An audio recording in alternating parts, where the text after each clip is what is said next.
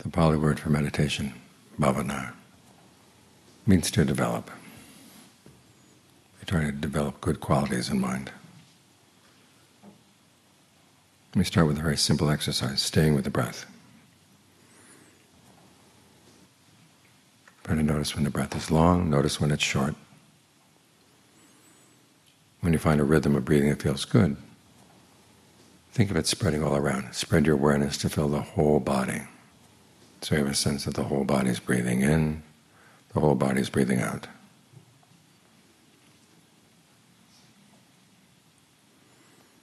And ask yourself, what kind of breathing do you need now? If you're feeling tired, breathe in a way that's energizing. Long in, short out. If you're tense, breathe in a way that's more relaxing. Short in, long out. Try to find the right balance inside. As you try to stay with the breath like this, two things may distract you. One will be distracting thoughts, and the other will be feelings of pain. And in the beginning, you don't pay attention to the pain. The mind has a tendency to focus in on any pain anywhere in the body, forgetting the fact that most of the body is not in pain. If you're going to deal with pain, you have to give the mind a sense of confidence that it does have a safe place to go. So your safe place now would consist of the parts of the body that you can make comfortable. Let the pain have that other part. You don't have to move in there. And when you don't move in, then the pain is not invading you. Because this is the basic principle as we meditate. We're not here to make the pain go away. We're here to learn how to live with pain and not have it invade the mind.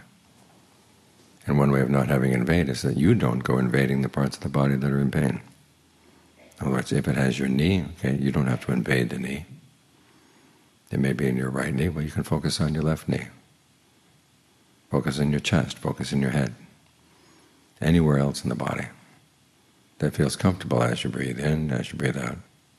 You'll notice that there are some parts of the body that are especially sensitive to how the breathing feels. So you try to satisfy those. One common part is down around the heart. Breathe in a way that goes into the heart, nourishes the heart. And wherever you focus your attention, don't tense up around that spot. Allow that spot to be wide open.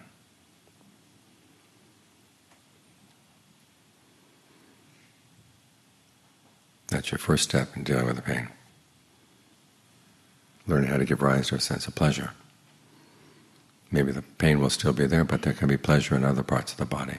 And that becomes your foundation, because you will be going into the pain at some point to understand it. But it's always good to know that you have a good, safe place to retreat to when you find that you don't come to any clear understandings.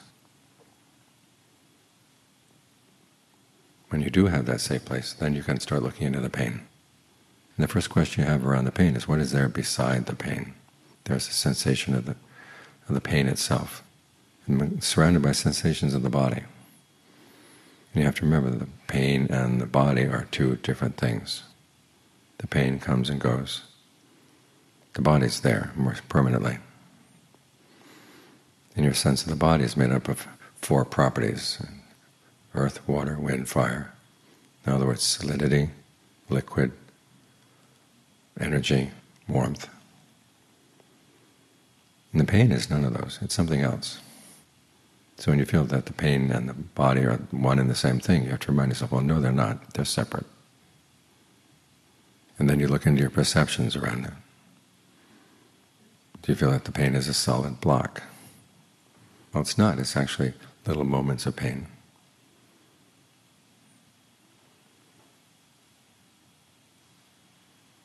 So there's the perception. You can change that perception. Think of it as just moments arising and passing away, arising and passing away. And as soon as they arise, they're going away. We have this tendency to feel that the pain is aimed at us, coming to us, and we collect it. You sit here thinking, oh, I've been in pain now for 5 minutes, 10 minutes, an hour. And actually the pain 5 minutes ago, 10 minutes ago, an hour ago, those pains are gone. Yet you still gather them up, gather them up. And John Lee's image is of someone plowing a field. Dirt falls off the plow. And if you're stupid, you'll try to take the dirt as it falls off the plow and you stuff it into a bag. And of course you're going to get weighed down. You can't get very far. But that's our attitude towards pain. We have this constant sense of accumulating, storing it up, storing it up. But you have to remember, it's just this moment's pain. Everything that's past is gone. So try to erase your memory of those past pains and focus on what you got right now, right now, right now. And you'll see that there's a tendency from one moment to the next to start accumulating again. So again, you have to say no.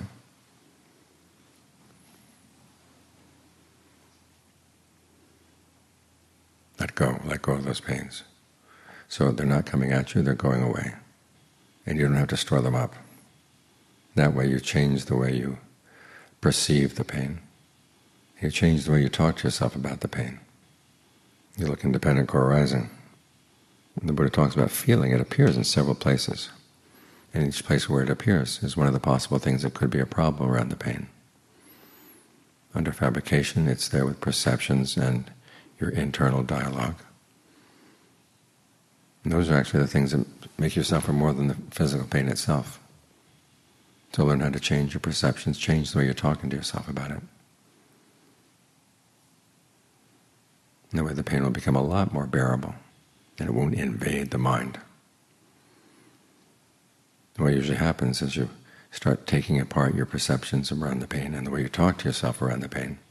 Either the pain goes away, or else it stays there, but it's not invading your mind. And that's the important thing. It can be there, but you're not gathering it up, you're not commenting on it, aside from the fact recognizing there is a sensation there. But you try to erase whatever perceptions you have around the pain that make it hard to bear. So either it'll go away, or else you can live with it. And you've learned an important lesson,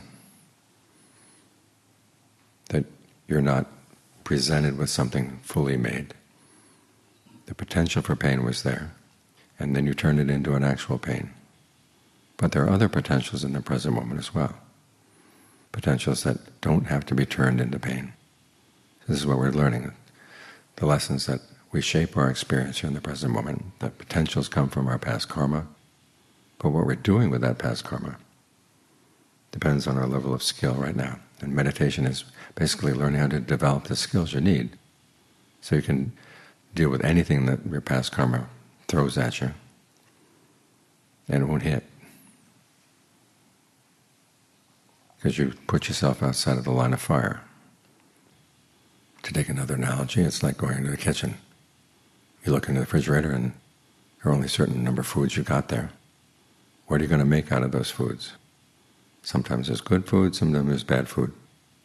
And if you're not a skilled cook, you can take good food and turn it into something bad, or something bad and turn it into something even worse. But if you're a skilled cook, you can take even bad things and make passable food out of them. It all depends on your level of skill. And the skills revolve around these things, the perceptions you hold in mind, in other words, the mental images you have. To say this is this and that's that, this means this means that. They can either be a visual image or a word. And then the way you talk to yourself, what the Buddha calls directed thought and evaluation, vitakka, vichara, our inner conversation. Learn to direct your inner conversation so that it's more helpful. Ask useful questions, try to come up with useful answers.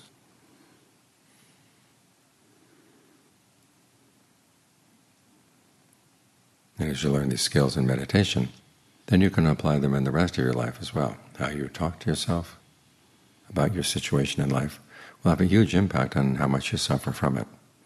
You can talk to yourself in ways that can really drag you down, and again accumulate all kinds of stories about how you're suffering and how it's hard to bear. And the more you accumulate, the heavier it gets, like putting dirt in the bag. You get so you can't move at all. But if you let the dirt fall off the plow, then it's gone. Things are a lot lighter for you. So you begin to see that the things that seem heavy in life are very often things that we make heavy because we're stashing them away. I had a student one time who complained about how when he was at work, it was as if he were a trash can and people were throwing garbage into the trash can. Then when he came home from work, he'd have to sit and meditate and empty out the trash can.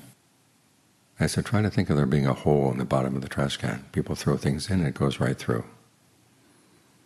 Learn how not to accumulate.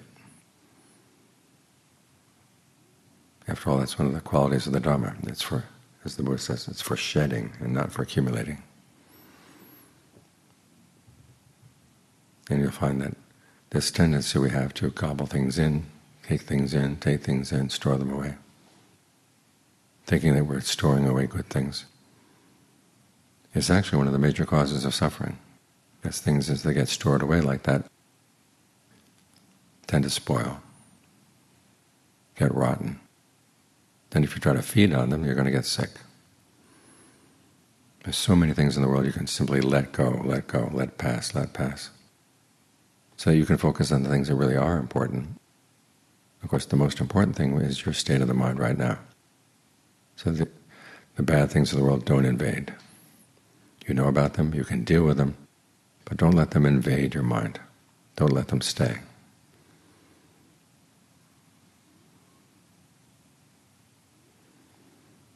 When you've learned that lesson, then you can be with pain and not be so afraid of it. Because you realize your fear of pain is a major weakness. There's a lot of good things you could be doing in life, but you say, oh, it would hurt to do that. Might be a physical hurt or a mental hurt. And there's so many ways that people can drive you around by making you afraid of this, afraid of that. This is what politics is all about, making you fear different things.